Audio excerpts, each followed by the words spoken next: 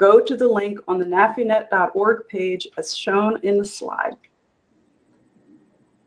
Well, we hope you enjoy this program. I will join you at the end for more tips on how to get the most from this program.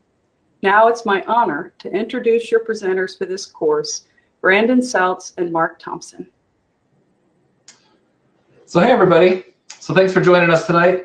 Again, I'm Brandon Seltz. I am a pilot, I'm a game designer and founder of TakeFlight Interactive. I grew up playing simulations and games and ended up working as a game designer on Microsoft Flight Simulator. We applied the rules of game design to flight sim to make flying fun for millions. And I'm really proud to say that we introduced millions of people to flying, many of whom took that to an exciting career in aviation.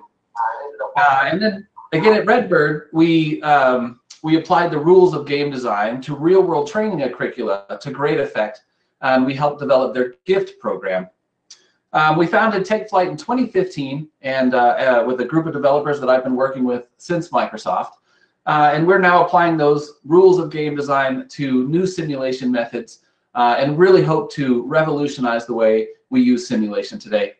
And after 4 years of R&D, we've built a clean slate AI training platform that we'll talk about here a little bit later.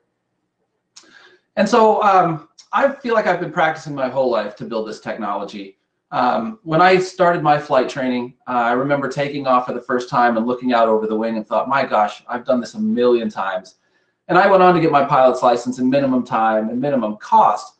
And I was amazed at how valuable my time spent on low-cost simulation had been. And so I've really been on this path to uncover the latent value in simulation ever since. All right, good evening, everyone. My name is Mark Thompson. I'm a certified flight instructor working at Rainier Flight Service in Renton. That's near the Seattle area in Puget Sound.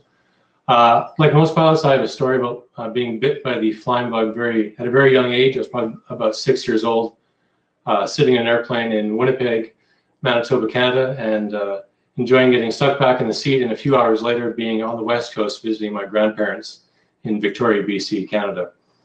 Shortly after earning my driver's license, I started driving to the local airport in Gimli, Manitoba, home of the famed Gimli glider, if you're familiar with that Air Canada airplane that ran out of fuel halfway across Canada shortly after the conversion to the metric system. That's where I learned to fly.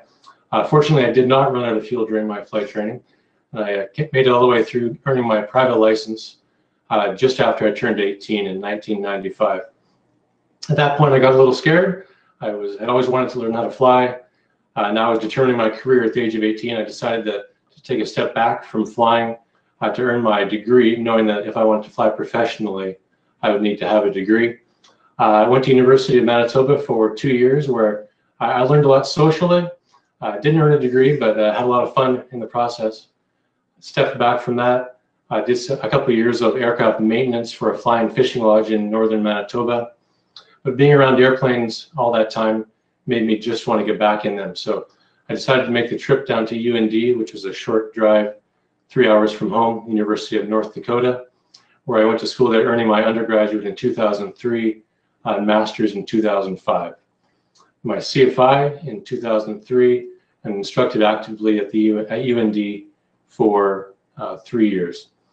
I then got a job out in Seattle working for a company called Navis, designing RMP-AR navigation approach procedures for airlines, and had the opportunity to travel around the world implementing those procedures in China, Southeast Asia, Australia, and all over my home country, Canada.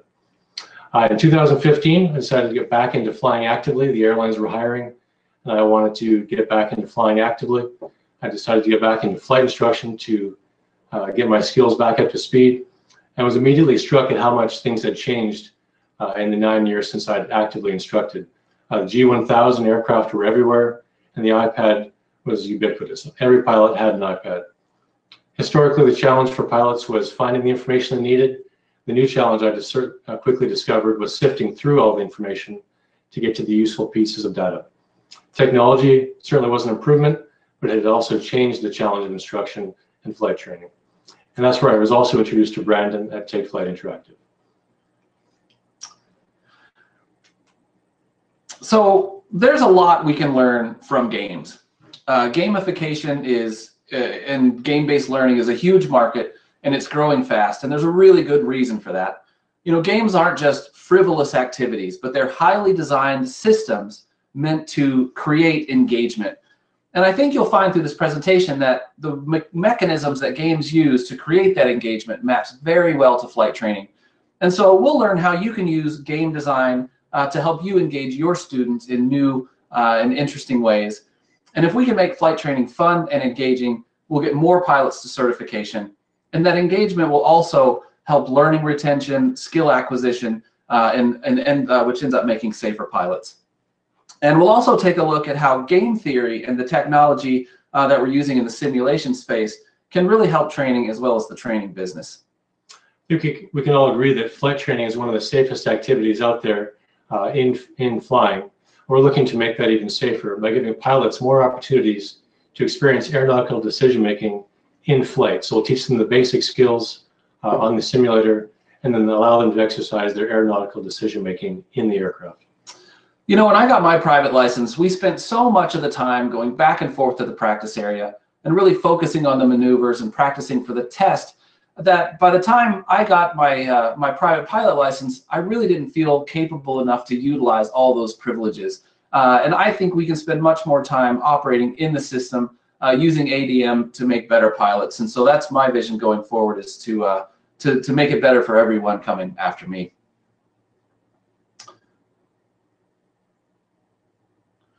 Okay, so while fun isn't the goal in training, maintaining a high level of engagement is critical to knowledge transfer and retention. And I find that understanding the fundamentals of game design is incredibly effective in everyday life.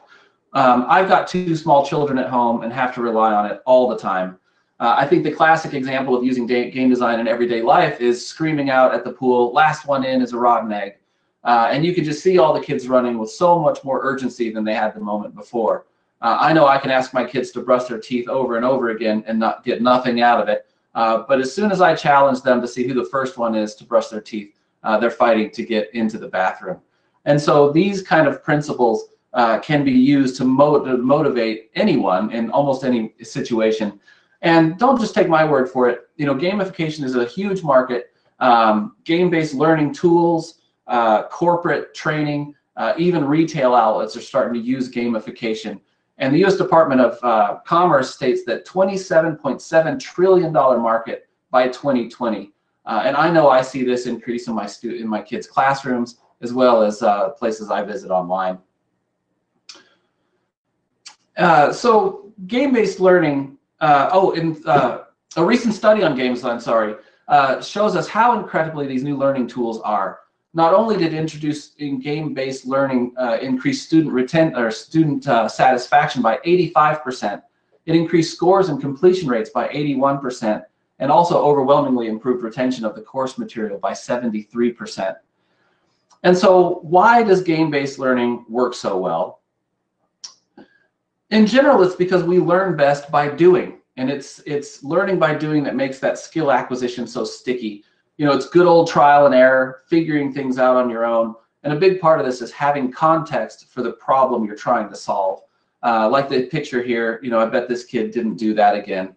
Ultimately, we're built to play, and we learn a lot from that play. I have heard that flight training is like learning from a fire hose. I guess that's true. A little too literally. That's right. And having context for the knowledge is extremely important. And I thought this illustration is a really good example of that. Yeah, I really do love this picture here. We can imagine in the flight training environment, the ground school and the flight training are quite often separated, where a student may go through a ground school in advance of flight training, and they learn all this knowledge, which the picture on the left shows you. So they have all these blobs of knowledge, maybe without context. And once they get in the airplane, we see this experience adds some context for the knowledge that they learned on that left image. So now they have these aha moments of connecting the dots, if you will. And so what is a game? A game is a system which players overcome challenge that's bound by a set of rules and has a quantifiable outcome. And just reading that definition, we see how well that relates to flight training itself. We have systems like airspace, aircraft systems themselves. Flying itself is challenging. well, we have plenty of rules, put it that way. And then obviously there's quantifiable outcome. All right, so as we look at the different elements here that Brandon was talking about with systems, challenge, and rules, the systems, of course, we have aircraft systems, and aerospace itself is a system the students need to learn and understand. The challenge, well, flying isn't easy. It is a challenge, and even when not training, when we're on the ground thinking about flying, just the thought of how do we get the outcome we're looking for. Rules, as Brandon mentioned, we have a lot of rules. That FAR aim book is pretty thick. It makes a nice thud when it hits the desk. And quantifiable outcomes. Well, the ACS, the Airman Certification Standard, provides that for us, the standard to which will be held at the end of training. Obviously, the #1 goal is to have a safe flight, but we do need to meet those standards in order to become a safe, competent pilot. So games are generally organized into what we call a game loop. It starts with a challenge, something that you can't do yet, and then through trial and error, you gain context for the problem space, and then you figure it out. And it's really in that aha moment where the power lies. It's where all of those things that you've all of that knowledge and context you've gained really comes together, much like Mark was talking about as far as the ground school goes. And then comes mastery and reward. In most games, the reward is arbitrary, but in our game, luckily, mastery is flight. And so at TakeFlight, we use this game loop to deconstruct flight maneuvers to give the students all the information necessary to arrive at those aha moments themselves. And like you'll learn, you can do the same thing in the airplane.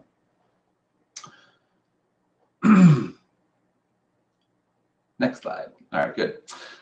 So game mechanics are basically elements that games are made from. And you can think of these mechanics as tools in your toolbox for creating engagement.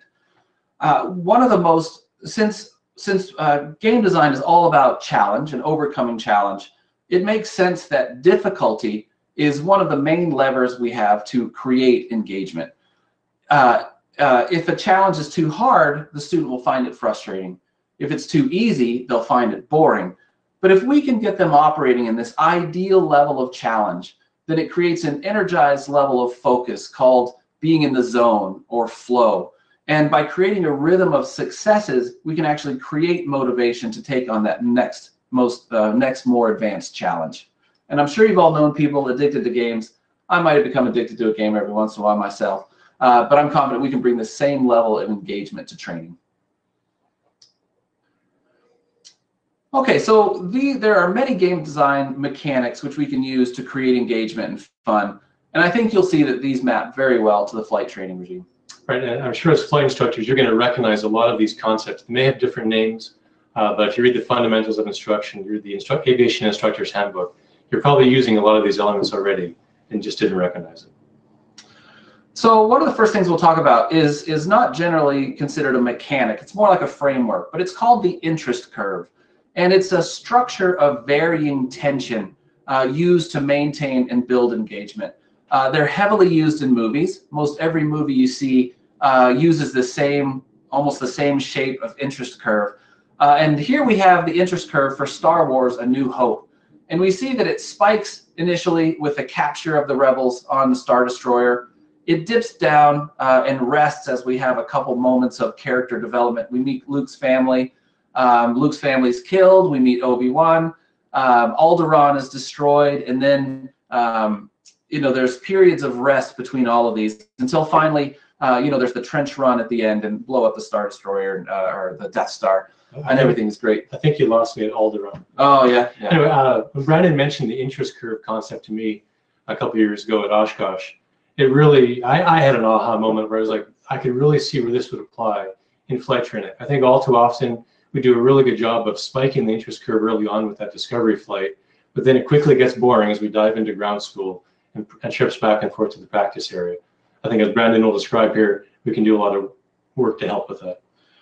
I think the thing to take away from the interest curve is that it's a rhythm. There are moments of rest between peaks of tension, and also it builds as you go along.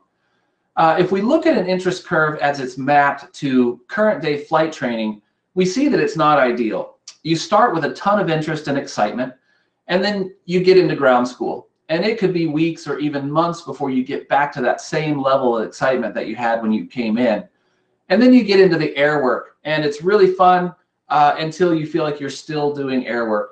And when you're still practicing air work, you're feeling like you're not progressing.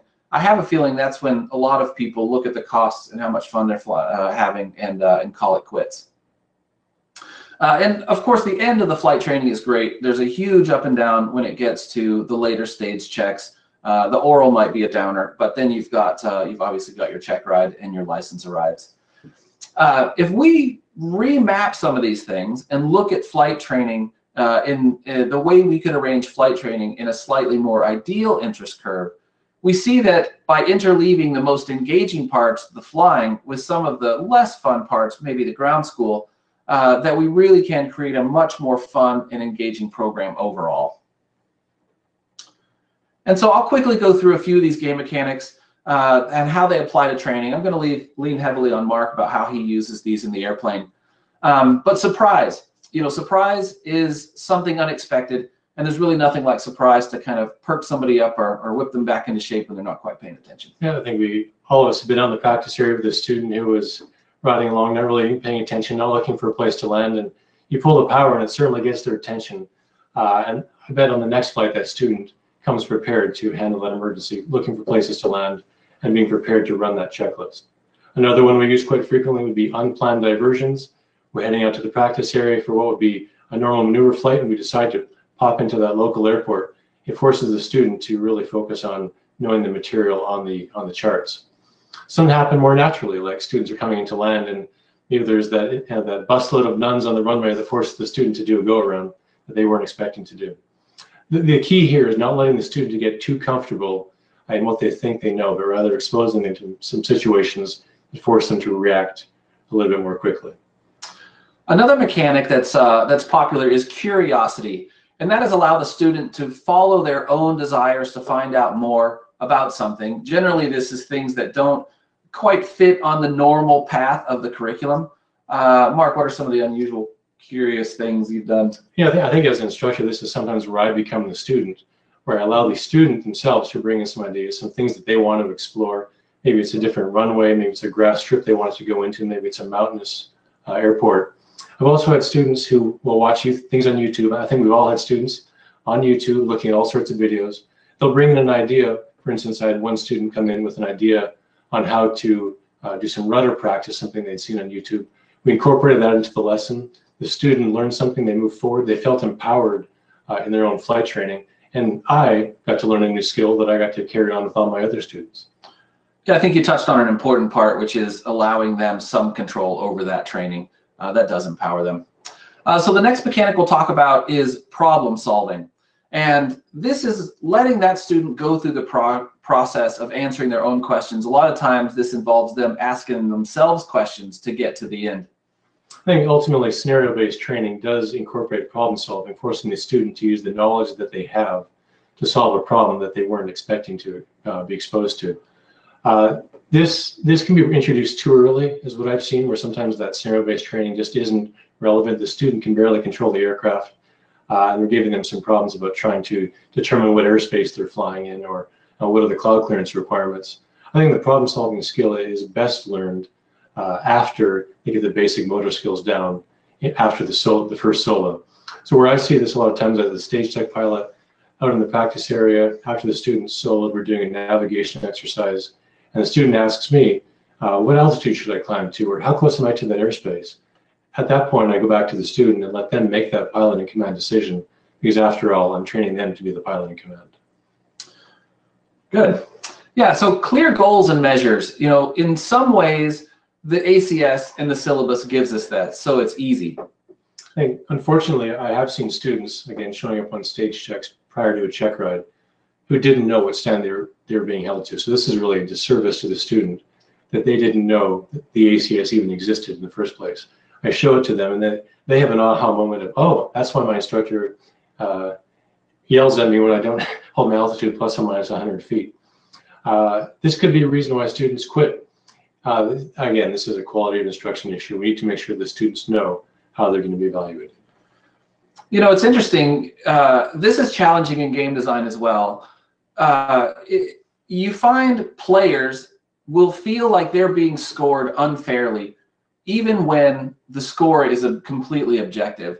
And so subjective measures are even easier to dismiss for the students. So this is something to be aware of, and there's a strong tendency in some to dismiss the subjective evaluation. So try to keep your evaluations as objective as possible. Right. Certainly, we can see some students' defense mechanisms crop up here, where their ego may be a little bit too fragile to handle the feedback that we're giving them. Try and stay as objective as possible. So the next mechanic we'll talk about is meaningful choice, and that is oh, sorry, we're going to talk about chance. So chance. So the chance is something that happens on its own. You know, there's weather, there's NOTAMs, there's maintenance issues, but you can also get a lot out of taking the right chance. It's important to be clear here, we're not talking about increasing the risk of a flight. We're talking about taking the opportunities when they exist. Say the weather isn't great, still good enough for a VFR flight, but maybe beyond the student's comfort level. We want to expand their comfort level within the safety of the envelope as it exists. Maybe the opportunity to fly a new type of aircraft where they could gain some exposure there, maybe help them understand the aircraft they're flying even better. We could have a student plan 3 different cross countries to get the practice of planning a cross country without knowing which one they're going to fly that day when they show up. And then depending on the weather, NOTAMs and so forth, make a decision on which airport we're going to go fly to.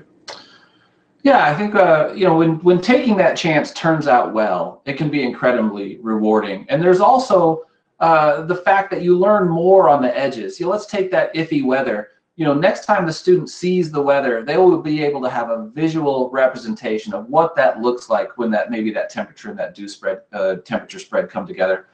And so often it's well worth the effort. And this is a great place to use the simulator as well, because you can really put the student at the edge of their comfort zone without increasing the risk of the flight. And so now we can talk about meaningful decisions. And so a meaningful choice is one that has an outcome and on the end result. And this is an area where, as I mentioned earlier, I sure would have liked to have more experience and more training, more opportunity for my decisions to affect the outcome of the flight, not just going back and forth to the practice area. Yeah, I think you're touching on the aeronautical decision making, which is critical to safety, making sure we're exercising that decision-making opportunities as often as possible with go, no-go decisions. Maybe it's a turn back due to the weather. Maybe we do take off into those iffier conditions and decide to turn back, and having the student recognize when it's beyond their comfort level and turning back. And then there's tons of opportunity during flight planning and cross-country flights. We just need to expose the students to more of it. You know, I thought it was interesting in The Savvy Flight Instructor by Greg Brown, how he talks about how recently after getting his CFI, he went on an extended cross-country, and how much he learned about being pilot in command and having that time, that command time under his belt. I can certainly echo that. I know when I was on the flying team at the University of North Dakota, where I learned the most about decision making was on the cross countries to the competitions. I remember one year leaving Grand Forks, heading down to Tennessee for the national competition. We were over Iowa. We ran into some unforecast weather. Some thunderstorms popped up. We had to make a landing at an airport that we hadn't planned on. We had to do a circle, my very first circle to land procedure at the base of the clouds with a 25 knot tailwind on final. And believe it or not, that wasn't the riskiest part of that whole activity. It was deciding whether or not we should get into the 1978 Ford Econoline van at the airport to go to Taco John's. That really tested our decision-making skills. Well, good. So another interesting mechanic is visible progress. You know, every student wants to know how they're doing, how they're progressing toward their goals. And luckily, you know, in flight training, we've got a lot of tools that help us with that already. I think probably the most obvious one is the syllabus that the flight schools use, and most flight schools will have the syllabus in place. Just the process of going through it, checking the boxes, having the student check those boxes to give, again, that ownership of the training, gives you an opportunity to discuss how the progress is and that transparency into what they're doing. With a busy schedule, admittedly, you know, when I'm seeing 4 or 5 students in a day back to back, this is one of the tougher things as an instructor to do, is provide that meaningful feedback and give them the transparency into their progress. I like that you mentioned letting the student do it. I think it would have much more impact if they could flip the syllabus, they could check the box. It'd be much more meaningful. So story is another important game mechanic, and obviously there's scenario-based training. And the purpose of scenario-based training is really to get you in the mindset that you can make those decisions. However, it can also be a little contrived if not done well. I know there were several times in my training where, I arrived at some incorrect conclusions because maybe that story didn't hold water. You have any anecdotes or guidance on? I think, as I touched on earlier, I think the scenario-based training is really effective, can be really effective if introduced properly and at the right time in training. If it happens too early, it can certainly lead to frustration if the student doesn't have the knowledge or skills to make a meaningful decision. But where we generally see that scenario-based training lead up to is the oral portion of the flight evaluation for their actual certificate. And then once you get into the air, it really does get to be maneuvers-based. So knowing that, as instructors, we want to do those scenarios prior to the check ride, so the student has the experience knowing how to make those decisions on their own. Interestingly, story is somewhat controversial in game design as well. If you weave too tight a narrative, you don't leave the possibility for multiple outcomes. And this kind of goes back to that meaningful decisions and meaningful choices. So when you create stories or scenarios, try to leave them open-ended so that the students' decisions really do have an outcome on the end of the end of the lesson. Let's see. So the last game mechanic we'll talk about here is reward, and it's simply recognizing someone's effort or achievements. Mark, what do you do for rewards? It can be as simple as a great job today. I think everybody likes to hear that what they did on that flight was what they were supposed to do and that worked out well. At our flight school, we put up photos online showing they're soloed or they've certified, got the certification. Another popular one at our flight school is heading up to Port Townsend to the Jefferson County Airport. They've got a little restaurant there called the Spruce Goose Cafe. Aircraft memorabilia everywhere. And Brandon's been there. They have they're well known for their pie, and using that as a reward for students. After this flight, if this goes well, how about our next flight? We just go take a nice flight up to Jeffco and have some pie. And that could also be one of those valleys after that the student had a difficult lesson the time before. That's a good valley or time for rest, going back to the interest curve. I know when I was doing my private pilot training, when it got time to do my long cross country, I really wanted to fly down the Washington coast. I had been camping and hiking out there and just remember seeing small planes fly by and thinking, you know what, I want to do that. And so my instructor signing me off to do that trip, if you're not aware with the northwest side of Washington, it's fairly rural out there, so I had to get some sign off to do that. But it was a real dream come true to fly down the coast with my arm over the seat looking at all the places that I had camped and hiked. And so that's definitely the highlight of my private pilot training. Probably tasted even sweeter after all those approvals you had to get. Yeah, well, I didn't think I was going to be able to do it. So, to summarize, understanding the game design basics and those mechanics that make up games give you a set of tools that you can use to keep your students engaged. Like any good game designer, you should be watching your students and asking yourself, are they having fun? What can I do to maximize their level of engagement? Are they bored? Are they frustrated? And I think that you'll find that with these mechanics, you can have a huge influence on that. If your students are more engaged, they're far more likely to reach certification. By applying mechanics like meaningful choices, problem solving, you can help exercise that aeronautical decision making even more than you are today, resulting in more capable and safer pilots. So if you guys are interested in the game design concepts, there are some really good books out there. The one on the left, The Theory of Fun by Raph Koster, is a really quick read. You could get through this in an evening or a weekend. And it really is just the nuts and bolts, no nonsense, how to create fun. The Art of Game Design is a little more academic. It's a thicker book, but it is one that I find myself coming back to over and over again. Brandon turned me onto that book, and it really is quite engaging. And there's also a free app called A Deck of Lenses, which is a great way to get familiar with some more of those game mechanics. And finally, What Video Games Have to Teach Us About Learning and Literacy by James Paul Gee was very influential for me. It gives real insight into the power of games and how effective they are in everyday life. Well, good. So we talked a little bit earlier about what we're up to at TakeFlight and how we're using these elements of game design to create new tools in simulation. And we recently demoed for the Navy, which went really, really well. And we're also working with organizations like the EAA, Civil Air Patrol, and several large universities. And so, interestingly, the message that we hear from all of those groups are very similar, that we need more accessibility to training, and that there's a real rarity of great CFIs. And so we're trying to fill that gap. And so I thought I'd show you a little bit about what we're up to. Interestingly, it was Greg Brown who suggested we do this talk tonight. I've known Greg for a long time. He's been really influential for us at TakeFlight. In 1999, he wrote an article for NAFI called Tomorrow's Lesson, where he talked about the smart simulators with automated instruction, and that those simulators had infinite patience and consistency and could really increase the standardization within flight training, and how this technology could increase the pilot development throughput. But he also mentioned to never lose sight of the human element of flight training, so I want to be clear that that's not our goal. So Greg also had a very interesting quote. I think this is out of Savvy Flight Instructor, or maybe that article. And he said, "It's tempting to be skeptical of untried technologies, but we must be visionary in assessing, adopting, and accepting them." And so we're working hard at TakeFlight on the first two. We are developing this and we are adapting it. And I would ask all of you to be open to assessing it and accepting it.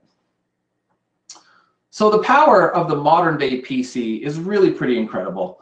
It supports very realistic simulation. The screenshot you see here is a Cessna 172 panel that I run on my little laptop. And every switch, knob, and button works. It flies incredibly realistically. And of course, there's better transfer, the bigger, more expensive sims. But one of our goals is to really increase accessibility to training. And as we see it, as good as simulators are these days, no matter how big, they are missing one major component. And that's the ability to not just facilitate training, but also to deliver that training in a new and engaging way.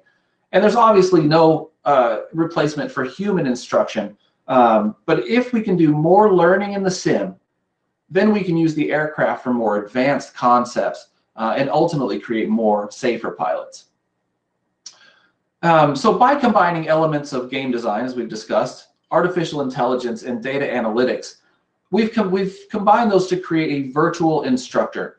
And again, there's no replacement for the human element there. But you, as a CFI, can think of this virtual instructor as a teaching assistant, which makes you a professor. As my friend Jeff Van West said, this technology can transform the instructor from teacher to mentor. You can think of this technology as an overlay for standard simulation or legacy simulation that lets pilots interact with and learn directly from the sim. And we hope that this can fundamentally change the way pilots and organizations use simulation, and hopefully for the students change the economics of flight trainings for the better. So I will quickly walk through our product called TakeFlight Academy so you can see how it works.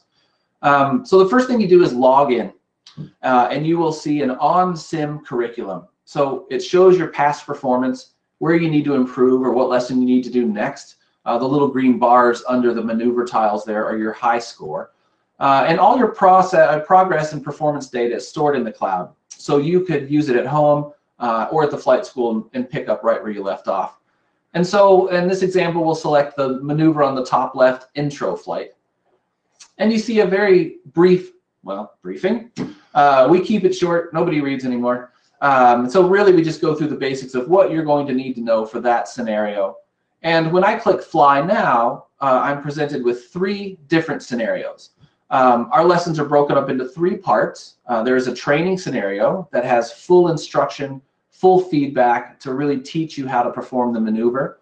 And of course, there's scoring at the end. And then an evaluation scenario without the instructions and feedback to make sure that you can do it on your own. And that scenario uses the same scoring as the training lesson does. And then there's a challenge, which is a fun or real-world example of the skills that you learned in the training scenario. So in this example, I'll select the training scenario. And when I do, it immediately launches the sim. So the flight is pre-configured, ready to fly. There's no messing about with the sim. We handle all of that for you. This maneuver starts much like any first flight in the airplane would. The instructor's flying, telling you the basics.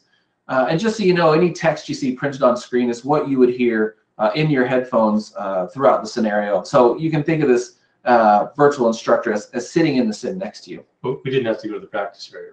We didn't have to pre-flight, take off, or fly to the practice area. So after transferring the flight controls to the user, the virtual instructor asks you to pitch up and then responds when you do. And if you pitched up too much or not enough, you'd get a different response here. So these aren't canned responses. So this particular scenario walks you through all of the flight controls and their effects on the aircraft. And so in this way, your students can really start at level 1 and work their way up on their own. And this is auditory and visual feedback? Yeah, so the image you see on the left there, they've pitched up, and so it's showing them that as they raise the nose without increasing throttle, they're also slowing down. So let's see, yeah, and so once you finish the training scenario, you'll fly the challenge to really put those new skills to use. As you can see, we've added fun visual elements in the environment to challenge the user. There's this hoop course here, as Brandon mentioned. It's really interesting to watch the new students work through this hoop course not long after doing the intro flight training and evaluation.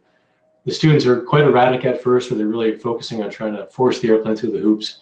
But as they realize that smoother control inputs are better, and their improvements as they fly through that last hoop for the first time, watching the smile on the face is pretty cool.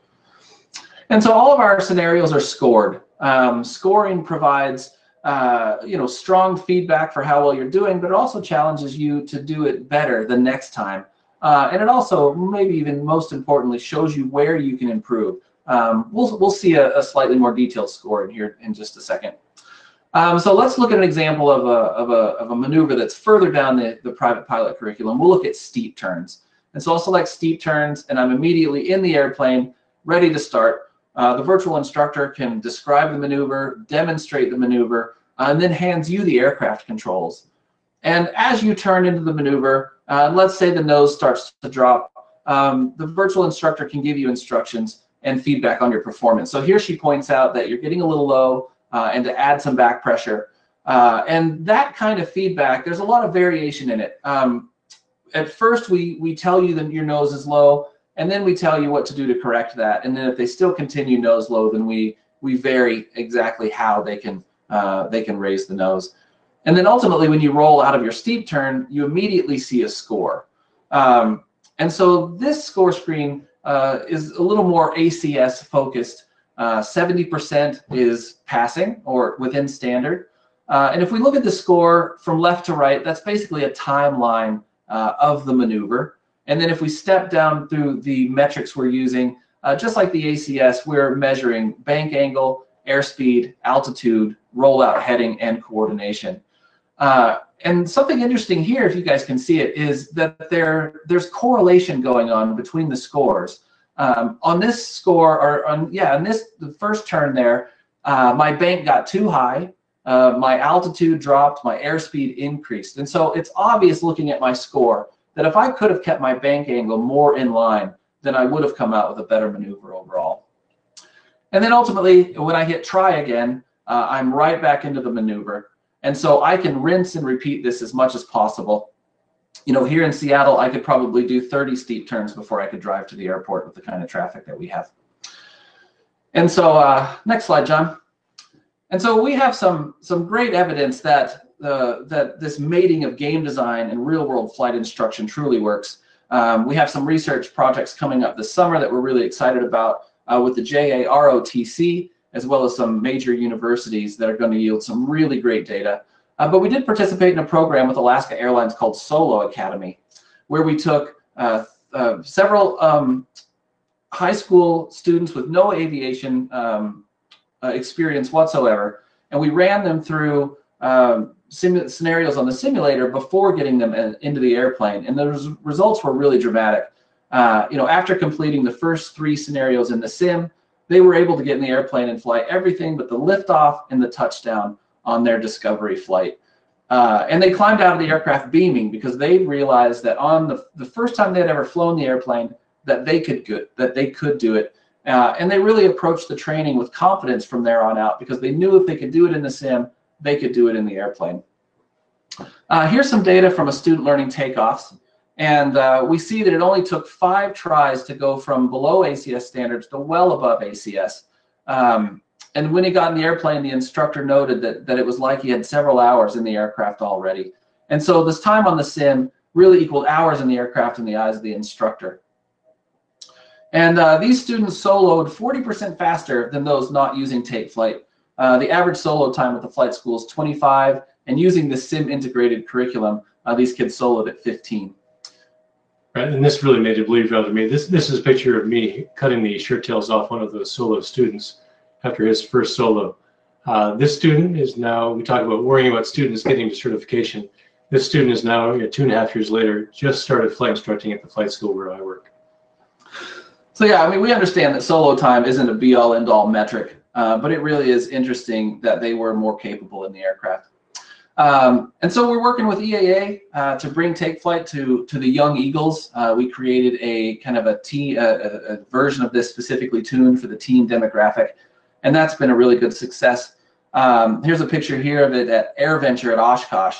And the engagement TakeFlight creates is pretty obvious. We had folks coming back over and over here. And I can't tell you how many times we heard a pilot say, boy, I sure wish I had this when I was learning to fly. So that's great validation for us. And we've also run a very successful trial with the CAP. This is a group in Naples, Florida, obviously engaged in the program there. And now they're using TakeFlight in their training program with great effect. And so, we all know how important it is to reach this next generation of aviators. And it's one of the reasons that I'm so proud of the work we're doing with EAA and the Civil Air Patrol. In our experience, this new generation is really accepting of new technology. They're not afraid of it. They're already playing games, so they might as well be playing something that gives them a real world skill. And obviously, it greatly increases their access to flight training. TakeFlight is being used at the Museum of Flight, where their ground school class goes into the sim laboratory once a week and uses TakeFlight. And it really is pretty amazing to sit and watch 25 students all on their own, learning maneuvers, improving and moving up the curriculum with one CFI in the room who's simply standing back, answering questions, noting high scores. And some of the feedback from those kids taking this to the airplane is fantastic. We had a strong snow here in February called Snowmageddon. That's relative. It is Seattle. That's true. I'm from Winnipeg, just yeah, all right. It locked us down. And this student said that after 2 weeks of not flying in the airplane, he came back sharp because he was using TakeFlight in the meantime. And so there are, oh yes, speaking of never too young, this is my son Grayson. He's 6 years old. He loves to soar. And so really it's never too early to instill this, this real sense and fascination of flight. And so we know that it's common to think simulation isn't good for primary training, that it's better left for instrument work. So I guess this leads us to ask the question, why do we look at the sim for instrument but not for primary training? We'd be interested in getting some of your opinions in the question and answer period. It's because it's more procedural, maybe using the autopilot. It's a focus on the instruments, because that's how we were trained. I know a lot of instructors teach how they were taught, so that could be part of it. And why now?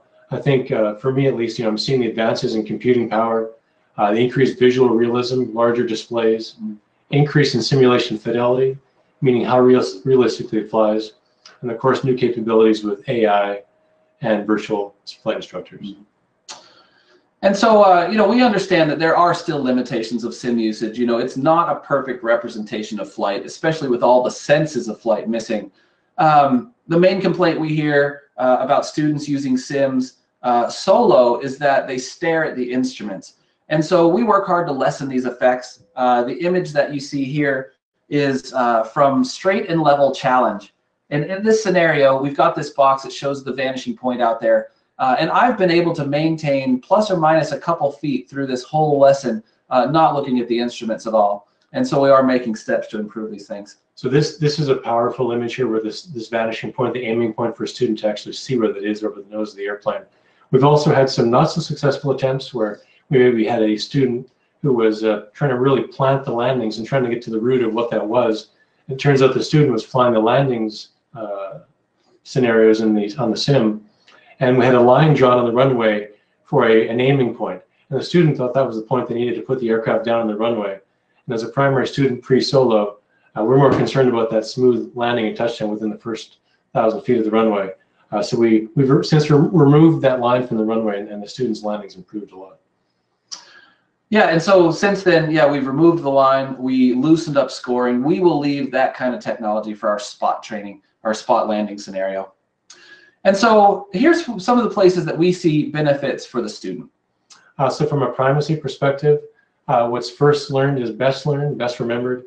So providing the student with that nice standardized way of learning the maneuver that they can repeat as necessary will really help with that primacy.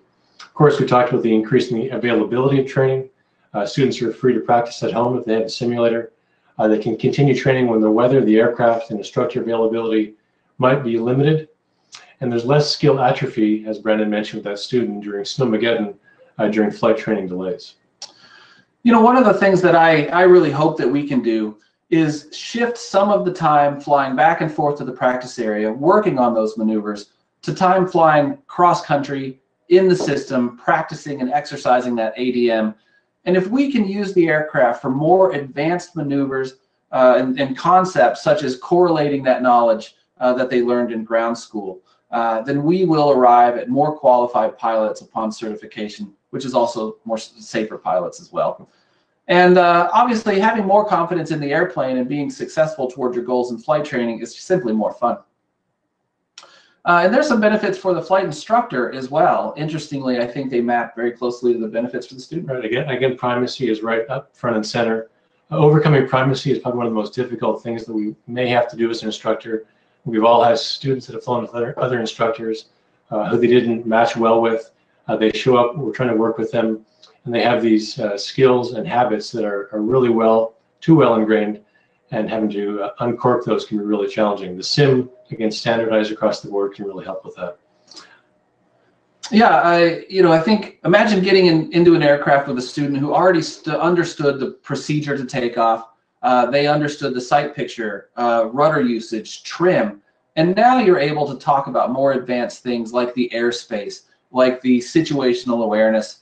And so those are the ways that well, and radio communications is a big one.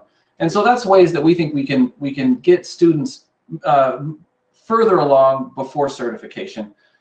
And increasing completion ratio, is good for everybody.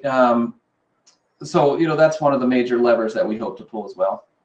And we're also interested to know if you think a more effective simulator that a student could use independently would increase the number of students that you could train over a given day, month, or year. We'd like to discuss that again during the question and answer period. If we have time, we're running No, out. that's true. We'll hurry. Yeah. So there's benefits to the flight school as well. Ultimately, higher student success is going to equal a happier customer. And in today's world of social media, word of mouth is seen by everyone. So having successful students can really drive the success of a business. And the simulator can also deliver higher profit margins. We're currently working with some manufacturers of some great new AATDs, and the business model around a sim integrated curriculum really gives you not only the opportunity to lower the cost for a student, but also increase the profits for a flight school.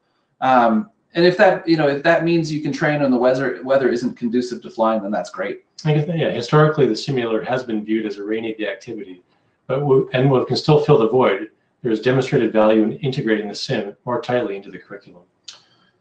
Meaning that a student can do it in the sim first and be far more along when they get into the airplane.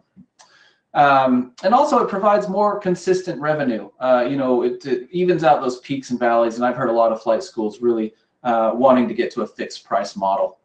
And while we're not there quite yet, ultimately we will be able to provide detailed reports of student progress in the sim so that those organizations can better manage their training as a whole.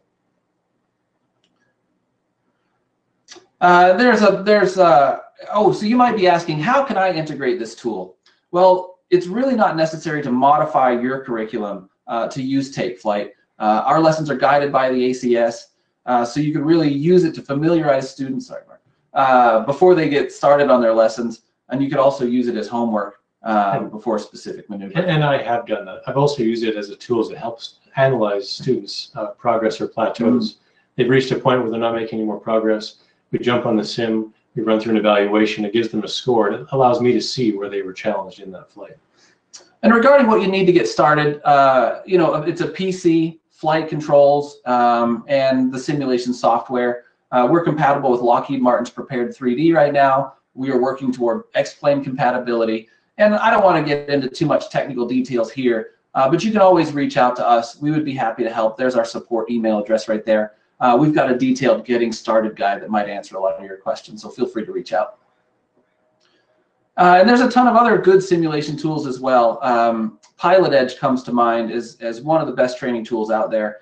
And if you're not familiar, it provides human ATC over the sim, so you can key the mic and get a professional controller on the other side. You might have seen this recent article by Aviation International News about Bill Forelli, who used Pilot Edge and X-plane extensively before his training, and he was able to solo in 6.7 hours of focus training after a couple discovery flights. As someone who flies at a busy Class Delta airport, it's getting even busier as our flight school gets busier. ATC communications has definitely become one of the bigger challenges for student solo. Well, good. So in conclusion, using game design techniques can help you keep your students engaged and on track to certification. And these new simulation tools can really help transform the training process, getting students to certification with more knowledge, experience, creating safer and more capable pilots. So thanks very much. I'm happy to hear your questions. Would love to see your comments. You can type those right in the right side there in the chat window.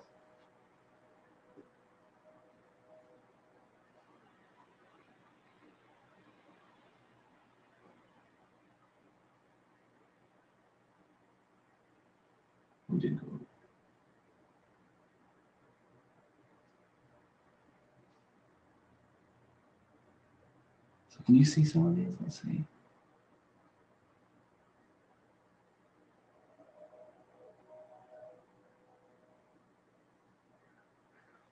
Okay, so we're looking at some of the questions here. Do you have anything in a glass cockpit? Yeah, so there are, we don't currently. There are some aircraft coming to market right now with glass cockpits. And some of the sim manufacturers that we're working with will have a glass version as well. So yes, we will be working toward that.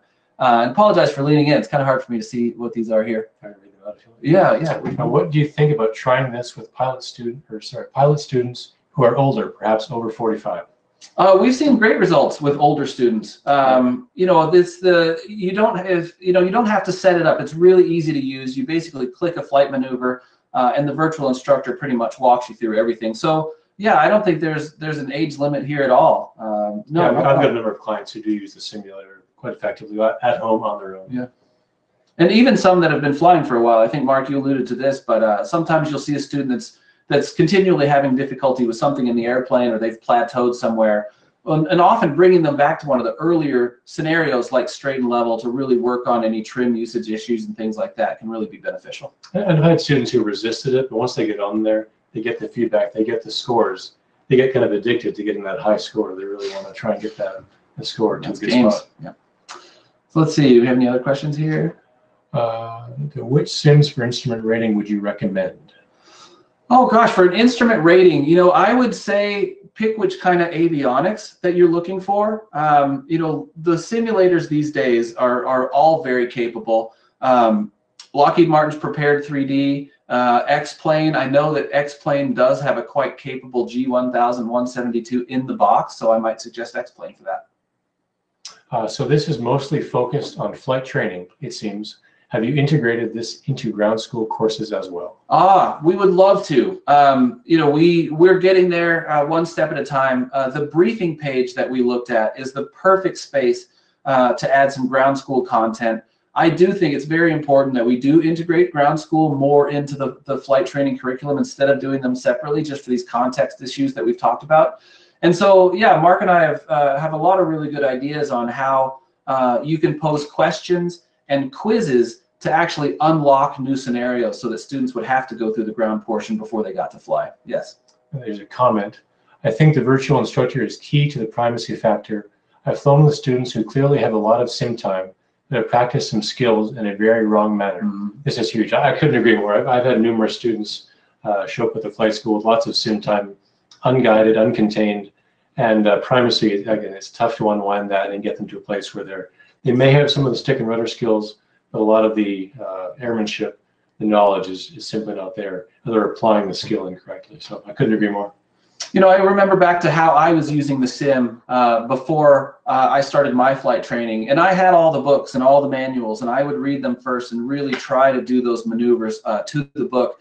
And I think that's something that most students maybe don't take it to that level. And so that's why I think it's important that the virtual instructor can really guide them and show them what the standards are and comment when they're not doing it quite right. And things like looking outside, looking at the horizon, we really pay a lot of lip service to that kind of thing. All right, how's our time here? Oh, yeah, we are at time. Well, thanks for the questions, everybody. And thanks for joining us tonight. Thank you.